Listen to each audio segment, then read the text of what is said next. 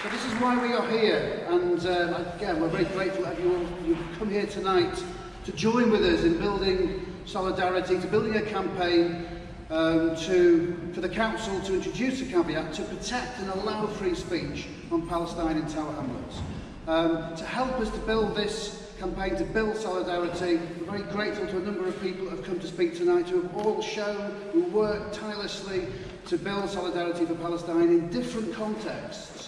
And I'll introduce them as they come to speak. First, delighted to have Clare Short speaking tonight.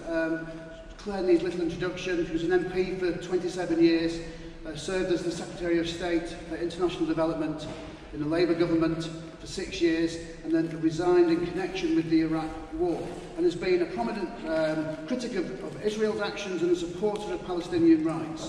And recently I was very pleased to see Clare speaking out about calling out the anti-Semitism smear campaign that's been taking place. So for all these reasons, delighted to welcome Clare to say a few words this evening. Thank you, Clare.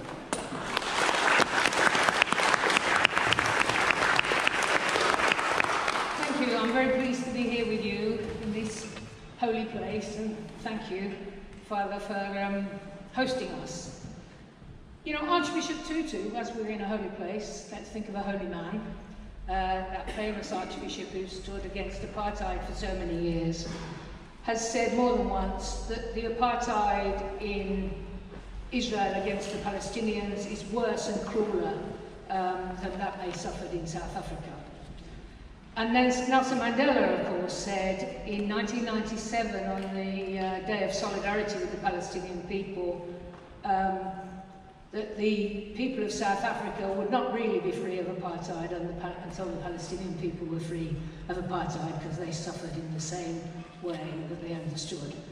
Now, both these people, if they'd been members of the British Labour Party, obviously they wouldn't have been because they lived in South Africa, would have been probably threatened with expulsion for saying these things. And yet, you know, Nelson Mandela came to the UK, I think it was 98 or 99, after the Labour government of 97 was installed, to thank members of the Labour Party for their solidarity in the campaign against apartheid. Went on the platform with Tony Blair, got lots of hugs from Tony Blair, even though we never did see him outside South Africa House when the campaign was on. That is, Tony Blair we didn't see. So no one was talking about him, Nelson Mandela, being guilty of anti-Semitism at that time. And as you know, he's an icon all over the world. I was outside the Labour Party hotel at the conference when he just came out, and all the staff of the hotel came down just to admire him and had tears in their eyes. And they weren't political people, just this love and admiration for this man who stands for something that we're trying to stand up for here tonight. Now, why did the sudden spate of allegations of massive problem of anti-Semitism in the Labour Party suddenly break out? It's because Jeremy Corbyn was elected as leader of the Labour Party, and he had a long history of solidarity with the Palestinian people. I mean, there's lots of people who went into vicious attack and said there was massive problem of anti-Semitism in the Labour Party. You never mentioned such a problem just shortly before that time. And it scampered around the country trying to be selected to be proud representatives of the Labour Party.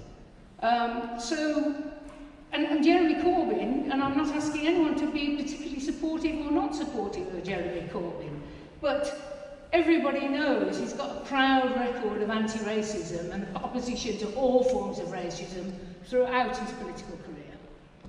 So it's quite clear that he was not and is not an anti-Semite, and that the issue that they were attacking him on was his sympathy for the people of Palestine. Now, of course, for us in the UK, we might take this very personally and think it's just us, but it's not. This is not just happening in the UK. In the United States, the belly of the beast, so to speak, there's a mounting campaign of solidarity with the Palestinian people, particularly in universities, young Jews, young Arabs, young Muslims, young left-wing students standing together, campaigning, supporting the boycott, divestment and sanctions movement. And they are being smeared with the same accusations. This accusation that weaponises anti-Semitism to try and halt any action in solidarity with the Palestinian people. And it's an international movement. We've seen it in Berlin. There was someone who was the head of a great museum, similarly attacked. The minute any such sympathy is shown. And of course, there's this attack on the boycott, divestment and sanctions campaign, a peaceful campaign called for by Palestinian civil society, learning the lesson and example of the people of South Africa, who called for people boycott, divestment and sanctions. And suddenly, this is being made illegal in state after state in the United States, and the government here trying to stop local authorities from allowing any support for boycott, divestment and sanctions, for the pension funds of local government workers not to be allowed to take such action. So you can see what's happening. Anti-Semitism, which is a great evil, and I'm going to come on to that, is suddenly being weaponised to prevent any criticism of Israel.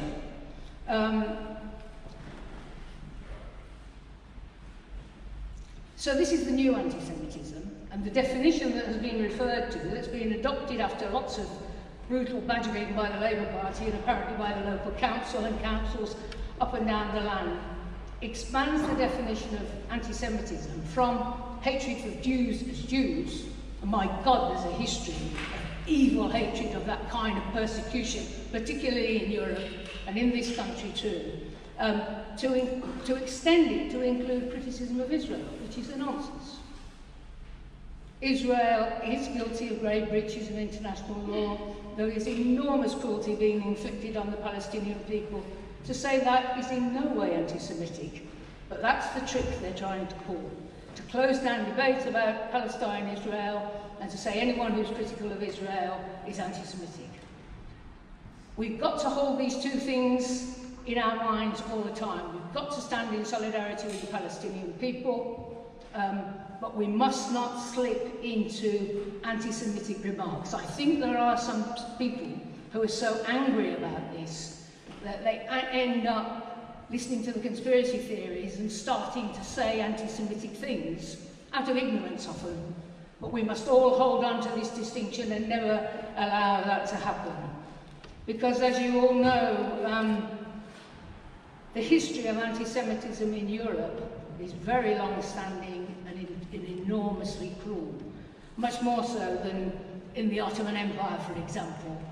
Europe is the core of anti-Semitism, and it culminated in the Holocaust in the Second World War, when 6 million Jews were slaughtered out of pure bigotry and hatred of Jewish people as Jews.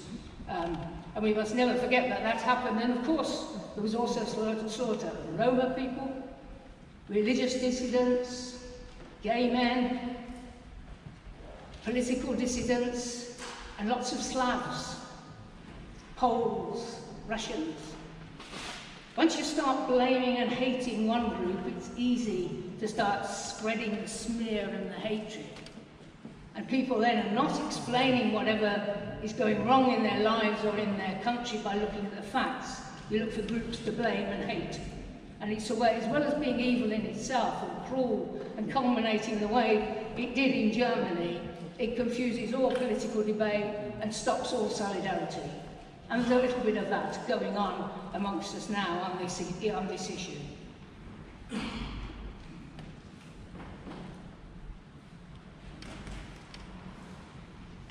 In the UK, hate crime is rising.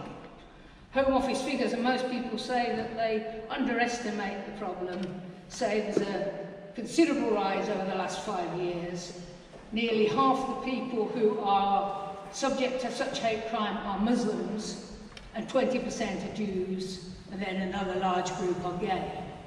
So we see the beginnings of this spread of hatred. So we must all be clear, free speech on Israel is absolutely sacred. We've got to stand in solidarity with the suffering of the Palestinian people, just as lots of people did on the question of South Africa. And you know, people of my generation remember, and I see some of us in this hall, when we started boycotting South African origins, people used to sneer at us and say, how could that have any effect? And I was in the House of Commons when Mrs. Thatcher said, Nelson Mandela? he was still in prison then, he's a terrorist.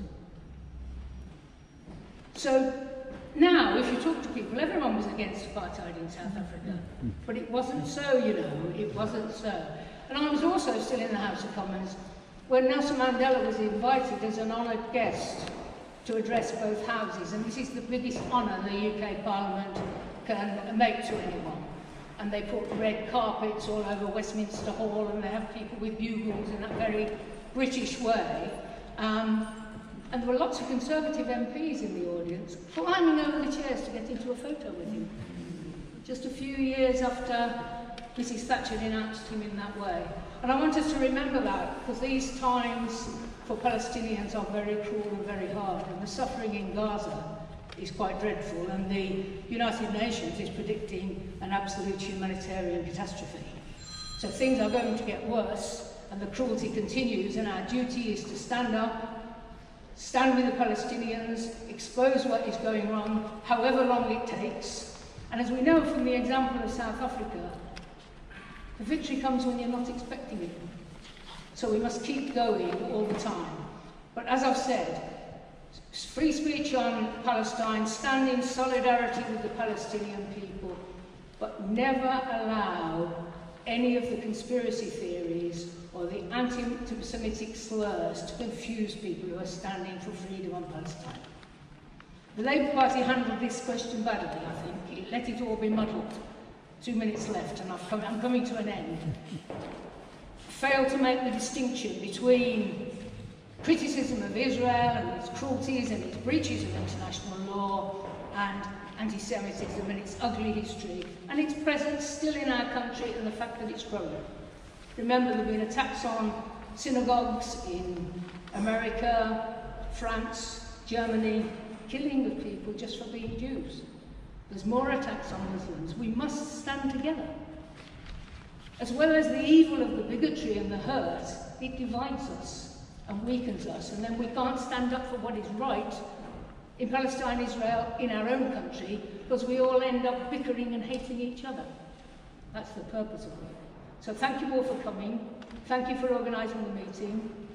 Let's stand firm, and we'll get another surprise when we do see free Palestine in our lifetime.